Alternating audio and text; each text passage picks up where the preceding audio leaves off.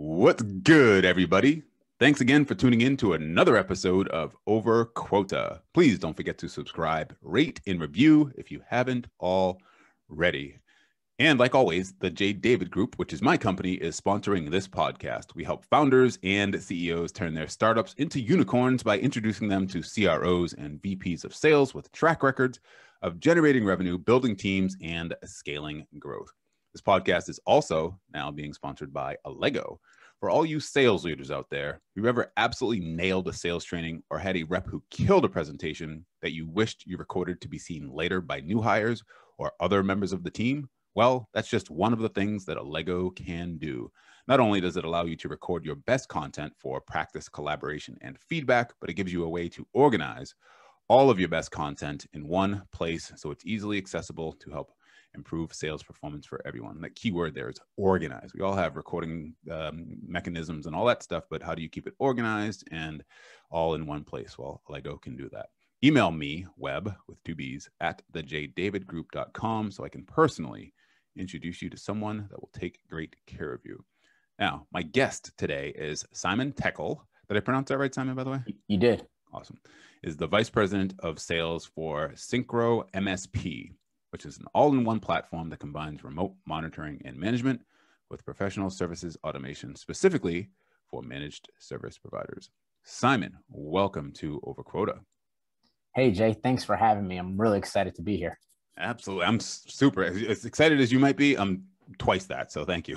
Well, I hope I live up. To your expectations. There you go. I know you will. So let's just start there with something easy. Tell me a little bit about SyncroMSP. Yes. Your role there. Mm-hmm. For sure. So SyncroMSP is a company that was designed for small business owners, right? Managed service providers. Our founders used to be managed service providers. And like the saying says, the best companies are born out of necessity, right? When you're solving problems that you're doing. Mm-hmm. They started thinking about what are the things that are driving my inefficiencies? What are the things that are taking me the most time? And they developed software to solve for that. And it's really something a lot of small business owners do and challenges they have, right? Most small business owners are toggling in and out of multiple applications or systems to, run their business and bill. And then you have QuickBooks here, and then you have a CRM that's this, and managing all that is just inefficient. So, our Syncro developed software to allow managed service providers to not only run their business and take care of their clients, all from a single pane, one single view, and to automate all of that. As a small business owner myself, I know that pain from another professional services angle. So I get that for sure. It resonates. Let's zoom back out a little bit. Give me the Simon Tecle backstory, if you will, the making of Simon Tecle as we see you here today. Yeah. So, I have been in sales my entire life. I've held every single sales role that you could think of. I started off telemarketing, calling people, and trying to get donations for the Ohio Patrolmen's Benevolent Association. I have went door to door before. I've done cold calling for a mortgage company, trying to get people to refinance their home. I sold cell phones at Kmart. That was a ton of fun. I've individual contributor role, frontline sales manager, regional director, head/VP of sales as well. So I've held every single sales role that you could think of. And, that has given me a ton of experience and a unique perspective in kind of what I do on a day-to-day basis. And it's really shaped. I always like to stay close to the trenches. I don't want to ever be too far removed from individual contributors, no matter where I go in my career or what title I may hold, because I remember those days and those still get me excited, staying close to the frontline individual contributors. I know you've had some successful exits throughout your career. Talk to me about the first one and what you learned from that, looking back at it. Yeah. So the first startup I ever joined was a company called Everyday Health. They were a competitor to WebMD. And I was brought on to the small business division. We were calling on doctors and group practices and hospitals to sell them advertising spots on the Everyday Health website. That was my first experience of startup life, being scrappy and not having things really figured out, and trying to figure them out on the fly, going to trade shows and cold calling and trying to understand all of that. I joined that company in late 2009, and was able to grow and build that company. And we ended up IPOing in 2014, which was a heck of a ride and a ton of fun seeing that happen. So that was my first experience with a startup. It's the stars aligned, and it's a story not many people get to say. My first startup had a successful exit, and I'm glad I can kind of hang my shoes on that. How did you get that opportunity to begin with, right? To even apply and to interview at Everyday Health? What was it that sort of experience that you have going into that? And then, like you said, not everybody has that experience where, your first startup and then 5 years later you're IPOing. So, what was that? What skill set did you come in with? And then what skill set were built through those 5 years that sort of enabled you to be so successful? Yeah. So our VP of sales at Everyday Health believed in a one-call close. Okay. We were selling to doctors, and he said you don't have much, you don't get a second chance with them, and we had to show a tremendous amount of value and try to convert and close them right there. And he was right. We did very rarely with a doctor you're gonna get a second chance, especially on marketing stuff. So how I found the opportunity was from a job ad on LinkedIn. I didn't know what essentially I was looking for. I just saw an opportunity with a startup, and there was some technology in place, and I said, hey, this looks interesting for me. And at the time I was at Dell Computers. And when I took the opportunity, I didn't know what to expect. I didn't know anything about the digital space. I didn't know anything about startup life. I was coming from a huge company like Dell, very established in the marketplace, to a company that no one's ever heard of. And people know the existing giant WebMD in the space, So that was all brand new to me, not having the brand.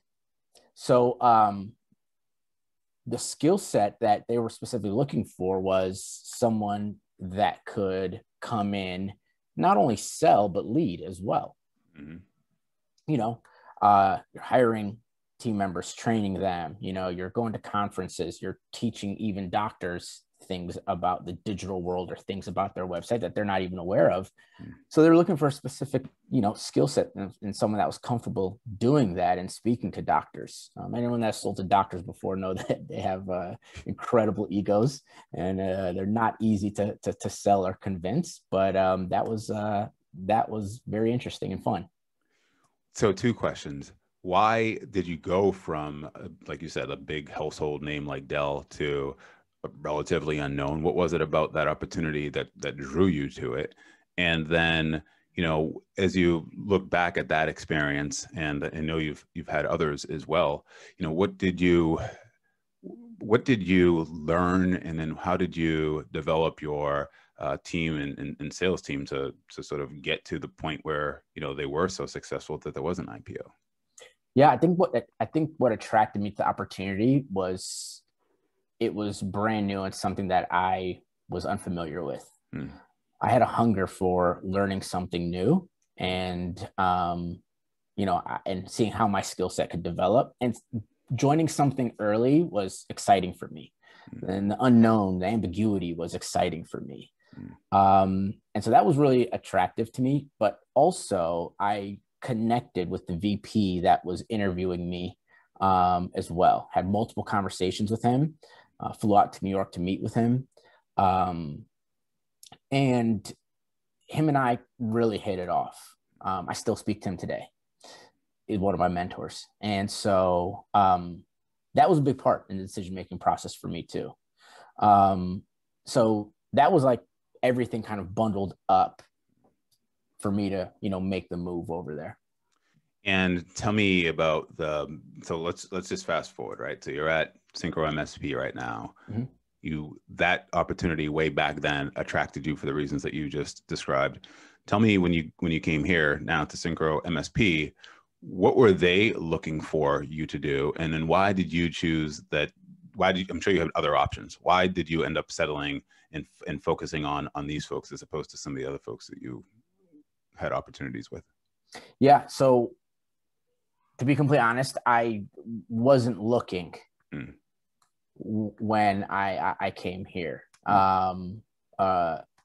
Like most of the people you talk to, you have a lot of recruiters in your LinkedIn inbox, and I wasn't looking. I reluctantly took a conversation with a recruiter who had me speak to the COO, and then who had me speak to the CEO, just to understand the company and understand who potentially I'd be working with. I think now I say to anybody that's looking for a company, whether it's on purpose or not, pick the company first, and make sure you align with the people there. You can learn product, you can learn a market, you can learn technology. You can learn that. But if you are uncomfortable with the people you're working with, it doesn't matter. All the money in the world or all your expertise with a specific market or vertical doesn't matter. And that was what was most important to me is, will I have a great working relationship? And you can tell early on if you will connect and hit it off with somebody. And I've been very fortunate in my career that I've had great bosses or managers that I have worked with. And so that is my North Star whenever I'm like thinking about a move or a new company. It doesn't matter if it's something I'm comfortable with or not. I go to people first, and then everything else typically takes care of itself after. What did they want you to do? In other words, there was a reason why they were looking, right? They were looking, reason why they're looking for our vice president of sales. What were their initiatives that in focus that they wanted you to help them with? And then, how were you able to sort of manage expectations and make sure that you're able to sort of hit those? Yeah. What they were looking for is, as they're growing, they didn't know what they didn't know. Right. And so someone who has experience at the level or the scale that they're at now and understanding where they want to go and kind of what's around the corner that we don't know, right. And how are we going to figure this out? So the company is a product-led company. And so that is how they've grown to where they were at prior to me even joining, right?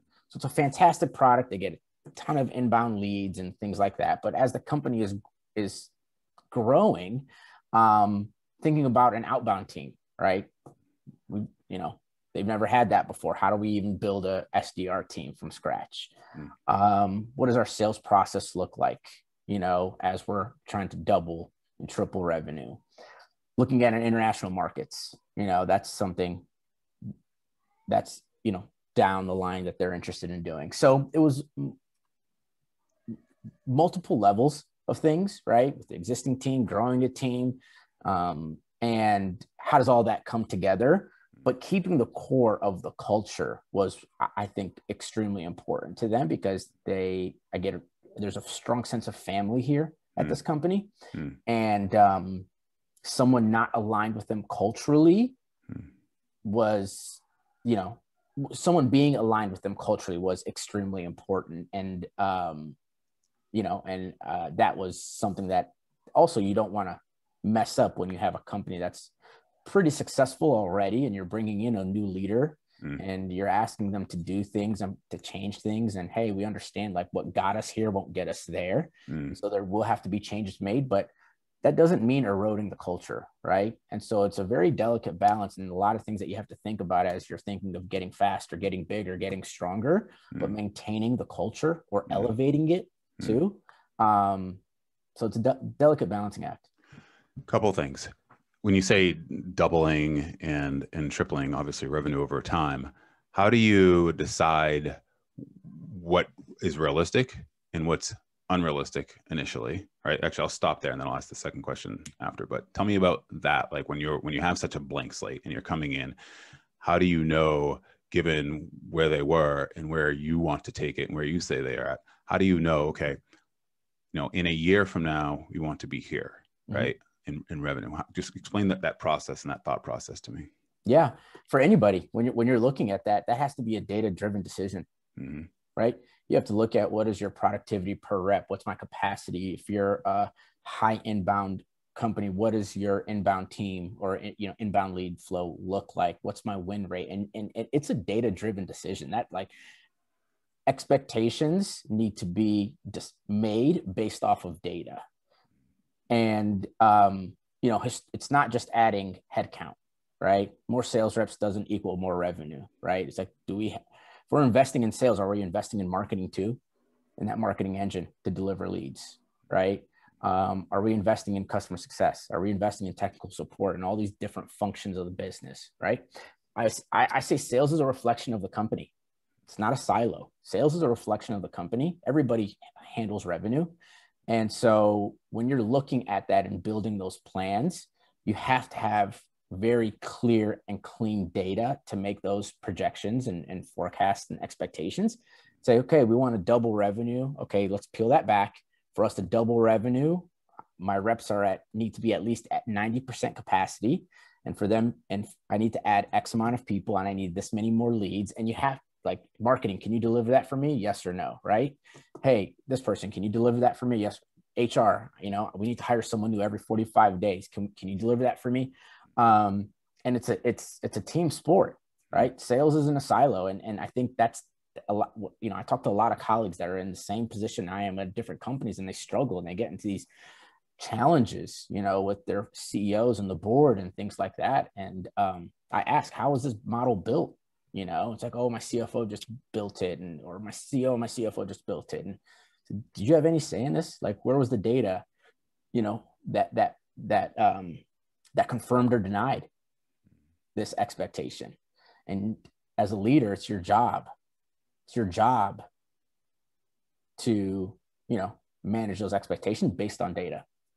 What were their expectations of you coming in? And then how much did that change once you got a chance to look at the data and information initially? Like, how far off were you? Were you exactly in line? Tell me a little bit about that.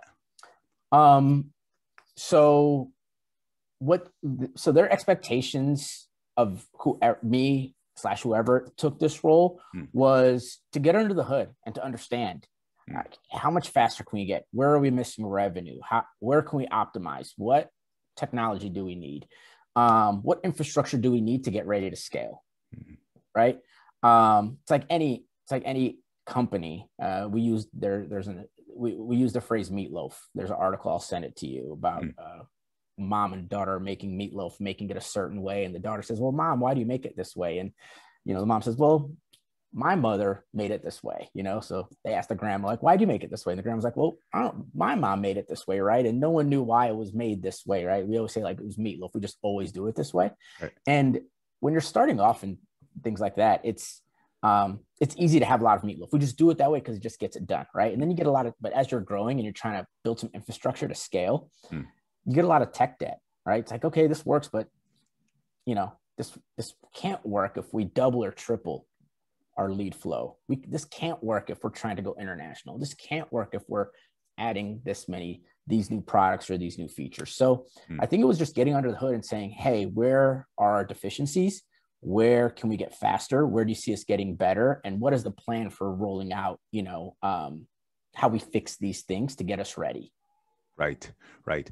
Going back to culture for a second, how do you keep that culture the same, I guess, if you will? Like, what are there tactical approaches that you take or decisions that you make in order to keep the culture the way that it has been, but yet still obviously making it more of a sales-driven culture, I guess, as opposed to, as you were saying, product-led? Like, what are some of the things that you are doing and that you needed to do to think about that? Yeah. So there, other than saying early on that I will do my best or it will be a priority for me to keep the culture, there's nothing else to culture that I can truly add early because I don't understand the culture. right? You don't understand the culture until you're interacting with people on a day-to-day basis. You have to understand on an interview, it's very different when you're talking to the leaders of the company, but when you get and you're talking to the individual contributors, the people, people on different teams and different departments, like you truly understand what is the culture of this company, right? So that once you understand the culture, then you understand how you fit in, right? And then you understand how you can maintain or elevate that as well. So it's a learning process. It's a learning process. You have to not only meet with your team, but you have to understand the kind of the history of the company, how it started, why. I ask a ton of why. Like if you ask like my team, they'll tell you, like, I always ask a lot of why questions. Well, why, why is this and why that, for me to understand the context of stuff. So it's important for anybody to understand the culture of an organization. And unless you are being brought in and saying, this is a toxic organization, we need you to turn this around completely. That's a different scenario. But for this, it was like, we love our culture. Our employee net promoter score is in the 80s as a company. And so it's my job to make sure, like I said, I don't erode that. And how can I elevate and add to that? I take that as a personal responsibility. What about getting buy-in from other executives or members of your sales team once you've looked at the data and have started to make the decisions that need to be made and saying, okay, here's what we need for each salesperson is at capacity when they hit this amount. And we need to, you mentioned, hiring somebody every 45 days. Like, how do you marshal everybody internally to say, we're moving in the right direction and you're motivating everybody to sort of get on board? I know I probably sound like a broken record, but no one can dispute data. That's facts, right? So, and when you can say, here's what the expectations are, but here's where our data says we're at, and you show the red line and the delta and say, here's why that is not achievable from where we're at right now. No one can dispute that. That's not an opinion. That's a fact. And I think, a lot of people have trouble calculating that data and understanding that data that's going to drive those decisions. So when it comes to executive buy-in, it comes down to what is the data of how you're going to get from point A to point B, right? And do we need to reset? Was A not calculated correctly based on the infrastructure and what we have now? Or are we making assumptions on this forecast that we should also tell the board, hey, we're assuming marketing is going to grow by this, and sales will anticipate, but that's the assumption, right? So every decision has to be data-driven. Do you think that some sales leaders, as you alluded to earlier, struggle because they either are unable to make that calculation or they don't ask enough questions as it pertains to the data to set the right expectation and then to execute on whatever the data says? Like, where do you feel that leadership sometimes falls apart there? I think it comes from not being comfortable or having a relationship with your CEO where you can challenge that, and based on data saying, I don't think it's possible for this because of this, and not being comfortable to say that, maybe say like, oh, well, maybe this person's an underachiever or something like that. And so if you're not comfortable challenging a forecast or an expectation as you're coming in, then that goes back to one of the first things I said about when you pick a company and the people, that's where the flaw is, right? If you're intimidated or overwhelmed by your boss or the CEO, then I think that's a bigger issue than if you don't feel comfortable saying, hey, these numbers are off. After I've done calculations, this is what I saw. And here's what I'm expecting us to be at based on where we're at today. Let me ask you from the other position. Let's say, for instance, if I'm a sales team member, right? I'm a sales rep on your team, and maybe now expectations are raised, right? In other words, where I'm now expected to bring in, say, 25% more revenue or 25% of last year's quota than I was before. And I know already, of course, that the answer is going to be data after speaking with you. But how do you, is it that are you showing them the data and saying, here's where you can be given where the market is? Or how do you sort of get them to be bought into the number so that they feel that it is realistic, even though on the surface, maybe it doesn't look, if they're not actually seeing the data the way you are. Yeah. I go back to when I was an individual contributor and quotas get raised during, every year. And there was no other context behind it. Right. And there's not an AE in the world who probably, or I shouldn't say that, but majority of AEs go through the same thing today still. And I know how I felt in those moments. Like, okay, quota went up. Cool. What, like, all right. Like, I still have the same amount of hours in a week, and you want 25% more output from me. It didn't feel good.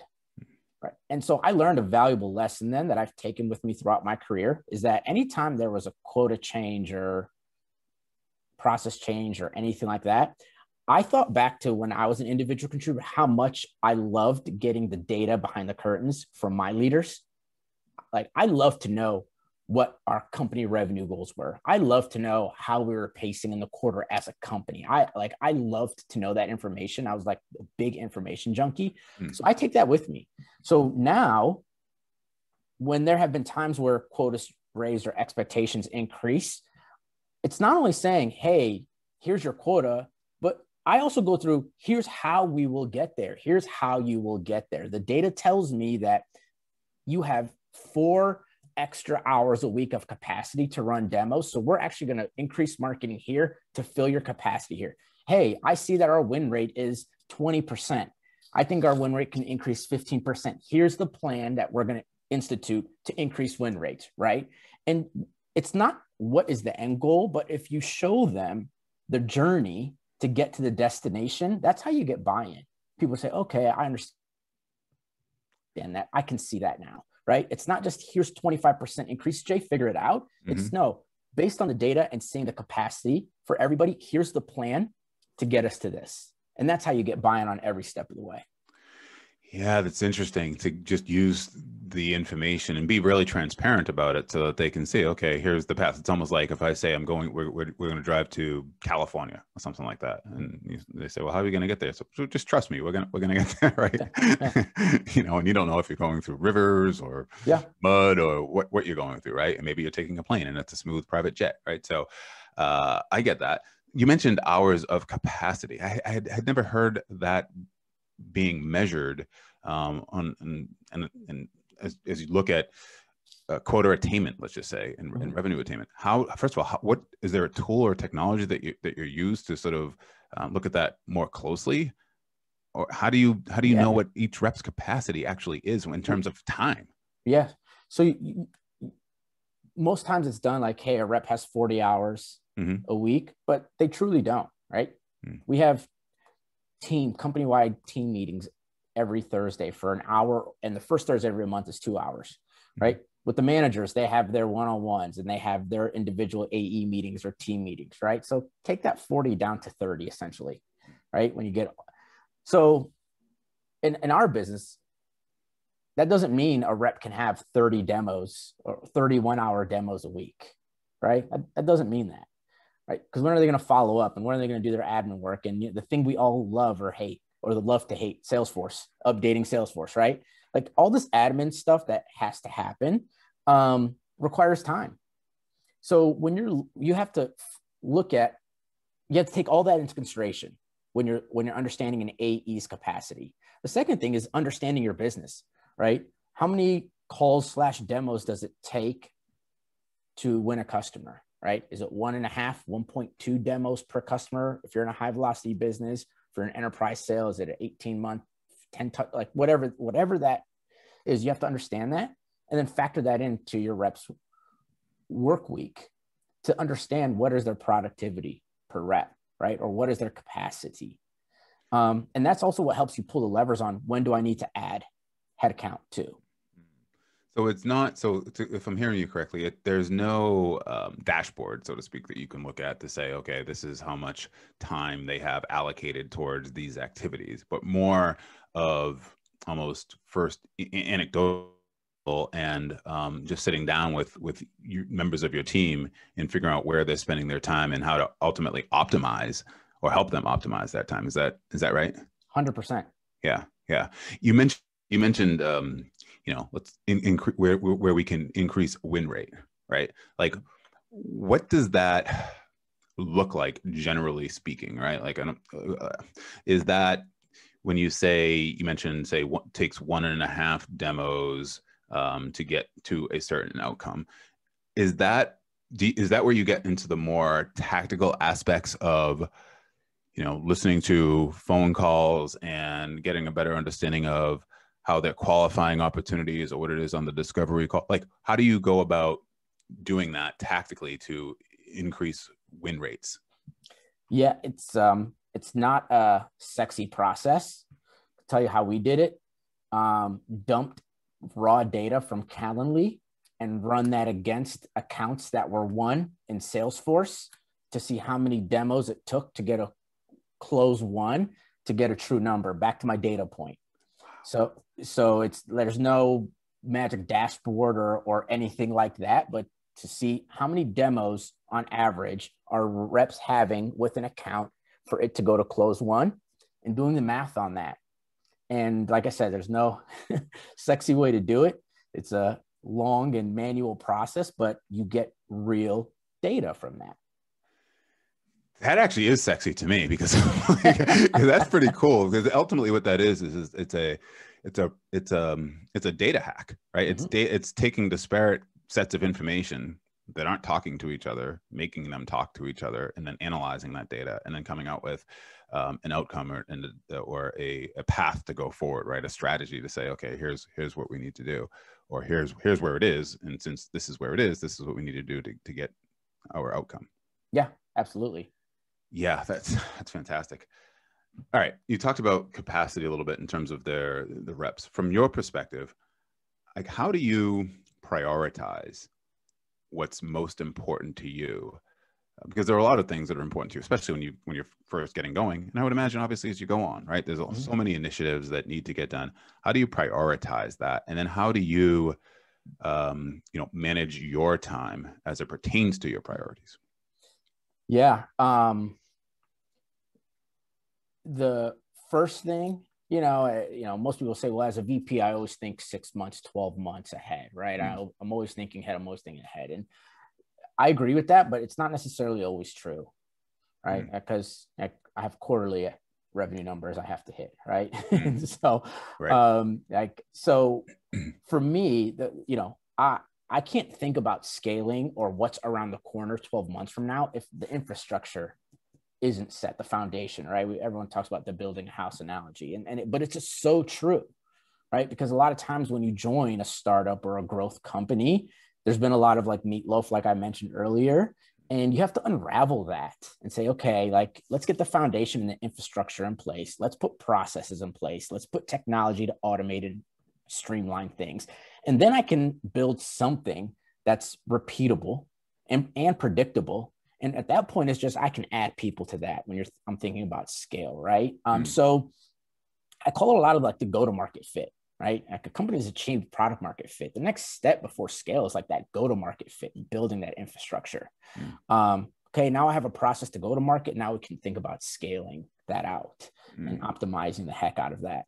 So I battle this internally myself. Is I struggle sometimes.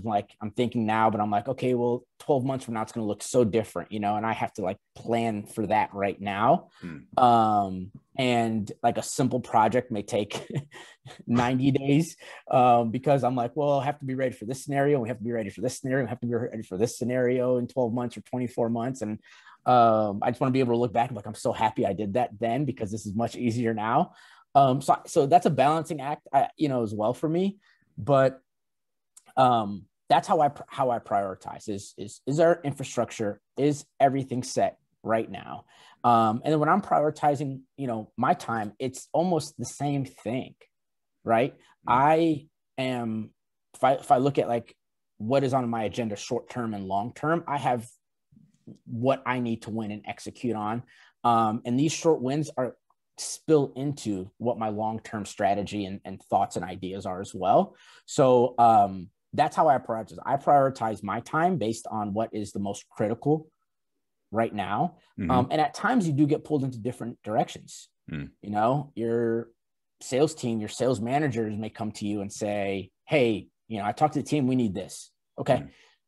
And then you march on that, and that kind of takes you on a path to go and figure something out. And that happens all the time, right? I love that stuff, actually. I love getting that feedback. So yeah, that's how I prioritize my time. When it comes to, you mentioned process and technology. So I always break it down into people, process, and technology. Am I hearing you say that if you have the process right, along with the tech stack, so to speak, you're able to plug the people in? If you're able to plug the people into those first two things, then there's a more likelihood, I guess, I don't want to say a recipe, but an increased likelihood of success. Is that fair to say? Absolutely. Yeah. Right. Yeah. Because when you don't have your processes and you can optimize as you go, and as you grow, at 30 million, your optimization is going to look very different, and at 50 million, and at 7, right? It's going to look different along the way. But so optimization isn't it's a constant thing, right? But if you have your processes in place where you can find the right people to just run that playbook or run that process, that's a lot more predictable and repeatable than the ambiguity that happens a lot with startup. Everyone's doing it their own way, and we're just figuring out what is the right way. And I've been in those companies, right? A pre-seed or a series A, where we're just kind of figuring out our messaging and figuring out what we're saying and how to say it. And everyone's doing their own thing, and we huddle up and figure out what's working best because we didn't know, right? So it's very different. But at the stage we're in, we have all that figured out. Now it's just creating the processes that are repeatable and finding people to run the playbook. Is there a playbook that you can fall back on or rely upon? Right. You mentioned obviously the first startup there that IPO'd Everyday Health, and I know that you had some others as well. Mm-hmm. Is there a common thread as part of that playbook that when you got to SyncroMSP, you're like, okay, like I've seen this before.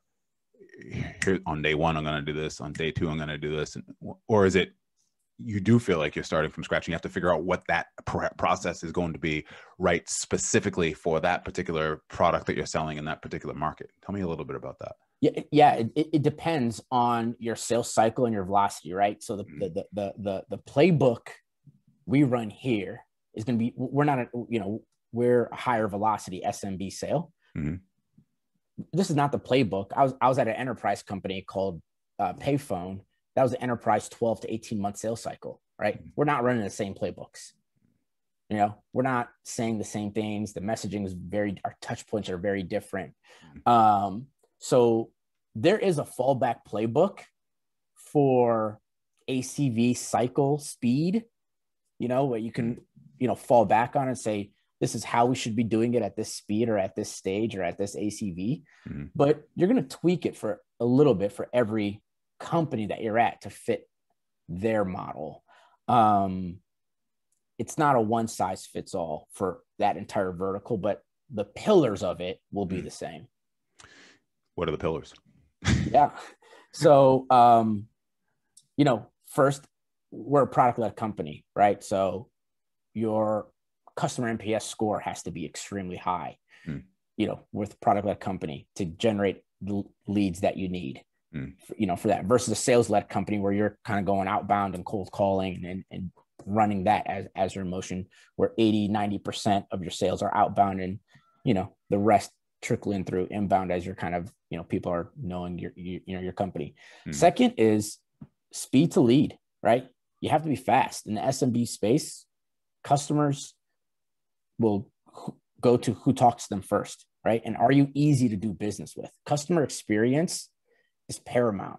So that's one of the things with my team now is when I came here and we were starting to institute some changes, I told them, hey, the North Star for any changes is customer experience, right? And we are optimizing for customer experience. So everybody was on the same page there. It's like, okay, we're going to optimize for customer experience first, right? If we win there, everything else downstream gets easier. So that's what we did.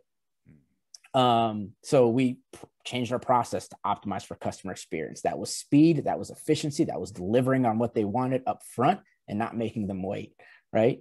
We optimized to enable the sales team to show things that the customers were asking on demos that we didn't have available at the time, right? We optimized touch points, and what customers needed. We have a very technical product. We're talking about people changing the way they do their business, right? I'm not asking them to buy something small or simple that they may or may not use. Like, this is how they're going to run their business and manage their clients. So we had to make sure they felt very, very comfortable with our product, and they saw value in that, right? So we do webinars too for them, training webinars and things like that. So we keep customer experience. That's been the thing I've been shouting from the mountaintops is we're going to optimize for customer experience. That means sales acumen, that means product acumen, and that means efficiency. Combining all of that is how you drive and push those levers. So in similar environments, when you talk about product-led growth, right, and in similar ACVs, those are pillars that you're now using currently.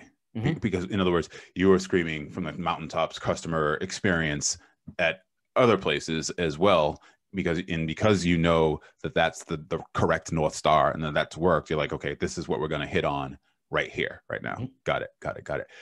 Tell me a little bit about the last and probably the most, I don't know what predictable or least predictable piece is the people, right? Like, how do you go about, given everything you just said, right? You get the process, the technology, you're a product-led growth type company, you're focusing on SMB, so you understand the sales motion. How do you go about deciding the right people for that particular company and those particular roles? Yeah, I mentioned earlier about culture. There's company culture and then there's team culture. Our sales team has a very unique spirit. There's people who do comedy on the side. We're very funny. People make fun of you. Like, we're very just like almost like a goofy bunch, and so when I say that, because you have to find somebody who can mesh in that environment, right? Who's comfortable in that environment. There have been people that we have interviewed before that were great, but we just knew they wouldn't fit with our sales team, like culture. And you can't have that. As much as it pains me, like that can kill the spirit of a team, right? So back to your specific question about hiring. First, it's understanding, like I said, your team's culture, right? Every team, even engineering, product, customer success, all these different, the executive team, everyone has their own culture within their group, right? You have to understand that. Second is you have to look at the profile of the people that you have right now too, to just get an idea of what is the profile of, because for me coming in, like, I'm evaluating this and saying, what do I have here, right? So it's evaluating the profile of people. Then I have to run that against what stage we're at as a business right now. Because I think this is a key piece that a lot of people miss, is your profile will change as you grow, right? The person, if you're a pre-seed series A, you need someone who can handle ambiguity, who can handle things on the fly, who can wear multiple hats, and who can, things are going to break all the time, and you got to be able to handle that. And if you're a series C, D, more mature company that has their processes and things in place, you need, you don't need someone who can handle ambiguity, where you need someone who can just drive the specialization of their specific role, right? So you have to understand is, where am I at now? And can I find someone who's comfortable with the stage we're in now, right? That's part of the profile too. And then where are we growing to? Can someone, everyone asks, have you been in a startup before? Or have you worked at a growth company? Have you been at $1 billion company before? Hiring for the stage you're in is extremely important.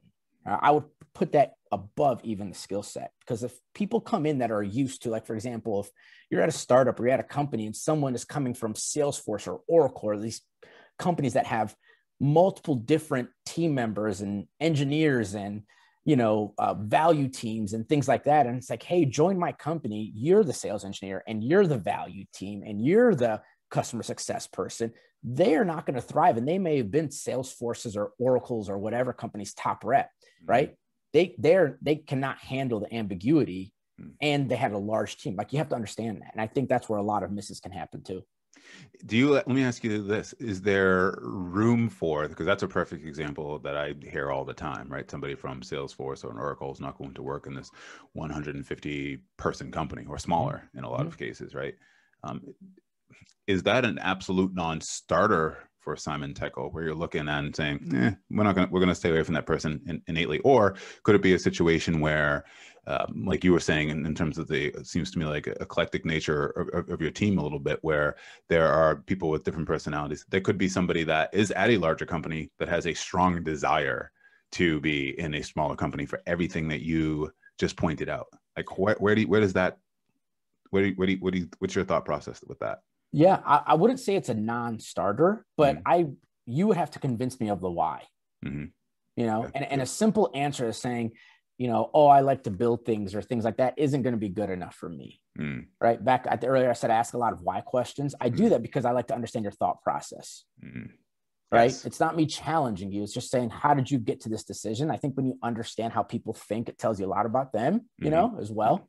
So I ask a lot of why questions, and you would have to convince me of that why, right? With a story, with, something that has happened in your professional, personal career that makes me believe that you will succeed in a smaller company when you're leaving this, behemoth that you're currently at. And that's really it. It's really just like, I hope like you can really sell that point. Because the reason you hear it often, especially in your role, Jay, is because more often than not, it doesn't work out, right? Yes. And you have high expectations for this person, but they come in and there's like, no, like, this is too messy, this is too sloppy, or this is too like, nope, I didn't like, I thought I expected some of it, but I didn't think it was going to be this bad or this like hectic. Right. And they just can't handle it. And that's okay. It's nothing against them. Right. Not everyone is like, wants to be in a startup or a growth company and with growing pains and things like that. That's fine. I respect that, but that's a hard person to convince. You think it's easier to go the other way? Go from somebody that's been in startups to, say, a larger organization with a brand name? It depends on the person. Some people love the constant hustle and ambiguity of startup life. Like, some people just love to build. I love just wearing multiple hats. As a startup, everyone's a generalist until you make enough money to hire specialists, right? And so it's like, some people just like that. No, I'd like to be an early age. That's fine. Interesting, though, too, thinking back on the early part of our conversation, because you did exactly what you just described. You must have had a pretty good story, because you went from Dell to Everyday Health, and it was obviously a seamless transition for you. Yeah, I think it went back to me and the VP hit it off from our first conversation. We had a 30-minute interview. We still laugh about it now. He tells me, like, you wouldn't stop talking. You wouldn't let me off the phone. we still laugh about it. And we hit it off, and we just, I think like that connection was what helped sway his decision, I guess. Yeah. That's kind of how I'm feeling now in this podcast interview. I'm like, man, we're almost to the hour. And I'm like, shoot, I have so many more questions about this, but I'll be respectful of your time and obviously the people that are listening. But I do have just one follow-up to what we were just talking about, which it sounds to me like as you're looking at and deciding who should be on your team, I guess in particular, even at SyncroMSP, sounds to me like it's culture first, right? It's culture first, and then skill second. Is that a clear statement, an accurate statement? I would say culture first. Then what are the intrinsic characteristics about that person too?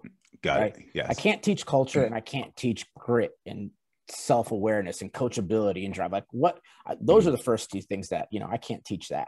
Yes. And then the least important thing to me is like skill. I know people will probably listen like, oh my God, but I can teach skill. Give me the first two. I can teach you product. I can teach you how to sell. I can teach you sales process. I can teach you everything else. Can't teach you grit, hunger, desire, coachability. Let me I have to ask this question. when you have culture first, and you have the soft skills, we'll call them, right? Like grit, coachability, and all those things, and then skill last. I feel like what you just described is almost a lost art or a lost desire. I'll just say where a lot of leaders, sales leaders and managers have very little desire to teach that last point, because we're impatient. We've got to get the numbers, where I just don't have time to teach that aspect of it. You need to come in here with it. Otherwise, I can't consider you. How much time do you dedicate to that last piece when you are onboarding people and training them, of all the stuff that you have to do on a daily basis? Yeah. So like you said, I'm against the grain on this one. I view it differently. It's called building a team for a reason, Jay. Right. So my job as a leader is not only to recruit talent, but it's to retain it as well. So what employee or what individual contributor is going to be more loyal to me as a leader and to us as a company than the person who has came and grown and learned how to sell and skill sets that they didn't have before? Such a good point. Such a good point. When I look at building a team, that's exactly why I hire in that way. Right. So to your point about training, like we have sales managers and other AEs here at Syncro who do training and stuff. And obviously I'm part of that, but they're mainly part of that. But that's why, like, it's building a team, right? And that's part of building a team, is developing. But more importantly, I'm playing the long game too, Jay, is I don't have to worry about a 30% attrition rate, right? I won't have to worry about that because I have extremely loyal. I think the average tenure now on our sales team is almost 3 years. Wow. Right. And so yeah, back to my point is playing the long game there, making people feel like they're learning, developing, and growing, and learning new skill sets is how you build, like I said, loyalty and retain individual contributors. That is just such a fantastic point that I think a lot of people miss, or frankly just don't care about. To be honest with you, when you talk about tenure and longevity and building loyalty and building a team, I love that. That's who your future leaders will be too. Yes. Such a fresh perspective. And I would imagine, you mentioned managers, you're in a role where you're mentoring those managers, and you're the Simon Tecle approach and philosophy in terms of what you just mentioned should be shared with them, and then obviously trickle down to the reps and so forth. Absolutely. Yeah. It's, that's alignment. That's a leadership pillar of mine. Right. And it doesn't matter what company or where I'm at, that's a pillar of mine. Is we will always be a coaching, or like, right before we ended for New Year's, I sent a huge Slack message to the entire sales team, to every single person. And one of those things was, hey, we will be a coaching organization, right? That's a pillar of mine. Right. And so, and part of that, the transparency is, I purchased Gong, right, in Q1 this year, right? And saying, I know we haven't had it before. This is not for Big Brother to listen in. This is for going back to that pillar of mine of coaching. We're a coaching organization, and we will constantly develop and train every single person, right? We're not going to be complacent with the status quo. That's what you can expect out of me and your leaders. And so it all goes back to that, right? Is the managers, even beyond that, right? Doesn't matter if the managers know. It's like, do the AEs and the SDRs and BDRs know that too, right? Okay, it's a coaching organization. So when I get feedback, or when someone's listening to a Gong, or if I listen to a Gong call and I Slack somebody like, hey, I listened to your agenda or whatever, and that was fantastic. Like, I love that. That was great. Or we share a clip on Slack. Like, that's how you build that type of those type of habits, and that's how you kind of emphasize those pillars too. I always copy and paste halfway through those long messages and paste and put it someplace else for backup. That's actually a great call. Type it to yourself first. Yeah, exactly. Save it there. Yeah, in case something blows up or something, right? Yeah. Yeah. That's fantastic. All right, we have time for the rapid fire 5. Awesome. All right, here we go. I alluded to this a little bit earlier, but I'll get your general philosophy, I guess, on this, which is, do you have a philosophy or general approach to prioritizing your time? Yeah. You know, it's funny. When new people come to join our company, I mentioned earlier, we do a team day every Thursday, and that everybody in the company goes around and says, like, who you are, where do you live, and what do you do for the company. I always like to say, oh, I'm Simon, I work for the sales team, right? And the reason I say that is because I may have my short-term, long-term priorities, but what trumps both of those is any blockers the sales team has, right? They pull that. That's how I prioritize.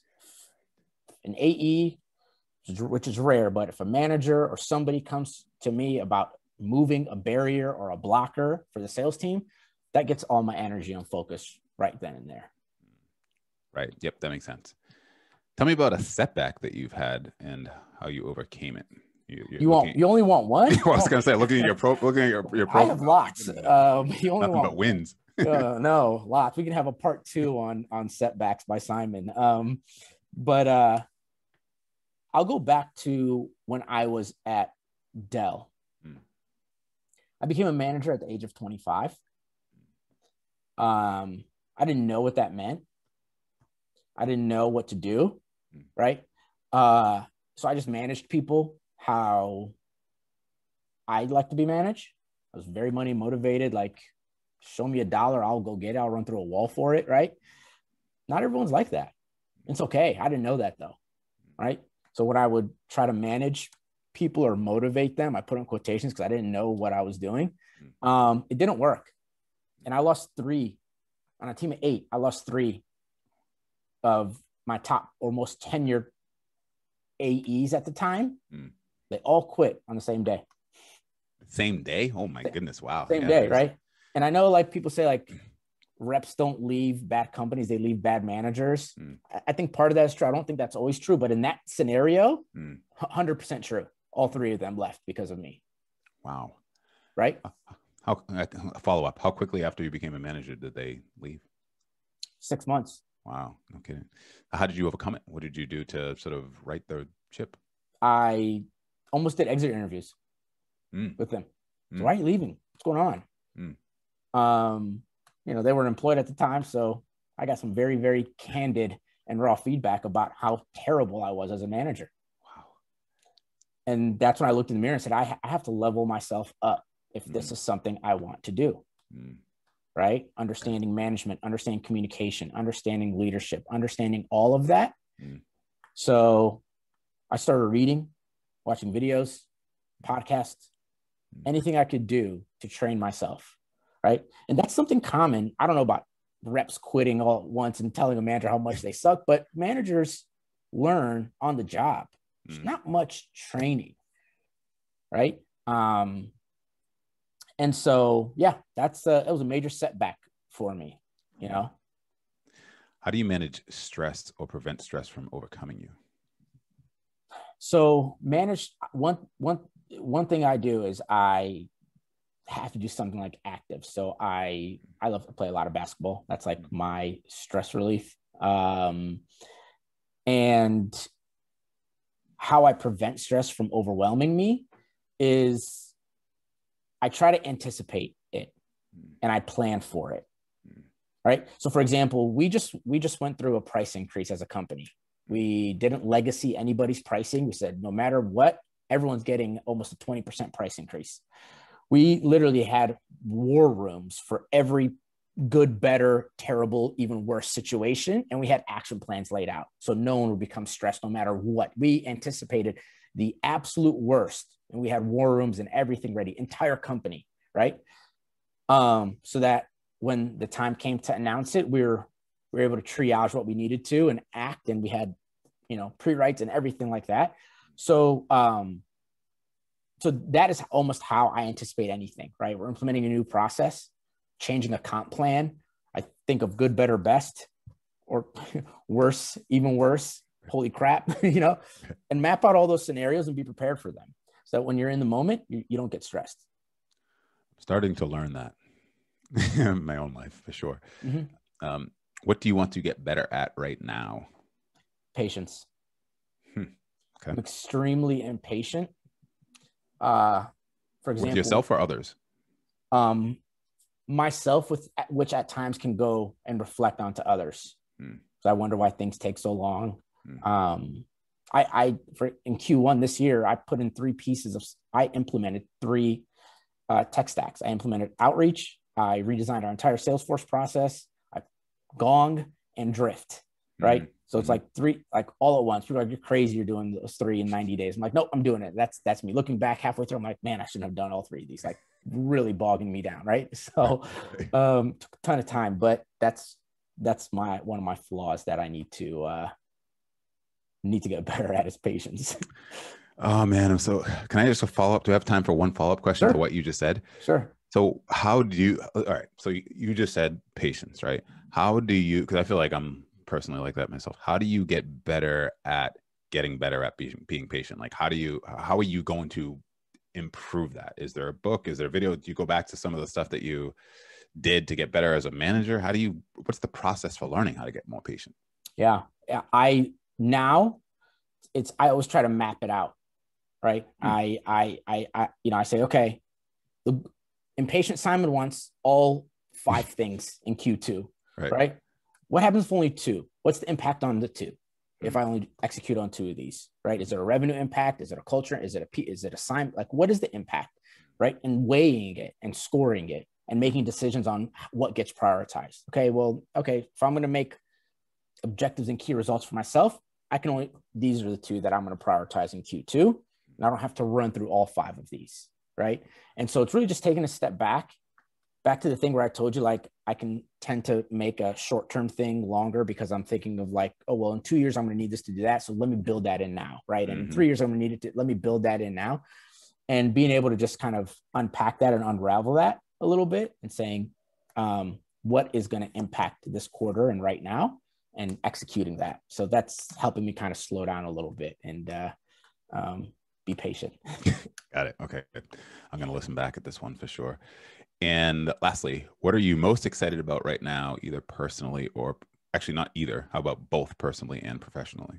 Yeah, personally, ready for the world to open back up, right? I'm just ready to socialize and be around people and be outside and all of that stuff. So I'm really excited for that.